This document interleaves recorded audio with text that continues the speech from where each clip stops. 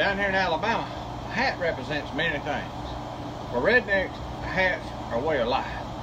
This hat look like a regular hat to you. It ain't. This is a insect swatting device. It can be put into work like that. That's like 27 mosquito wasps. You know, your kids out at church, cook out something, get the kids washed off of them. It's also a hat is a signal to say hello to folks. Bobby! Bobby! See, in the South, that's what we say. Bobby, it's hello. In the South, this hat is used as a thinking device. You know, I don't know, man. See, in the South, we have a hat we wear every day, but it represents many things.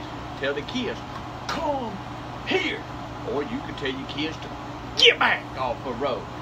In the South, the hat wears a lot of different types. You got to know them to hang out down here.